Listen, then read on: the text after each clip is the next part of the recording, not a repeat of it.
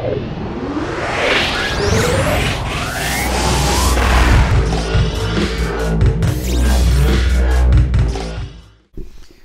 this video, we'll be pairing ATN's LaserBallistics rangefinder with an ATN Thor sight. First, we need to ensure that Bluetooth is enabled. You can see in the top right corner that I have the Bluetooth symbol, which means my Bluetooth is turned on. If your Bluetooth was not turned on, you'll hit the enter button once to bring up the quick menu, scroll to the Wi-Fi setting, scroll up till you see the Bluetooth symbol, and you would press enter to turn it on. From here, we'll go over to System Settings, then we'll scroll all the way to the right to Settings.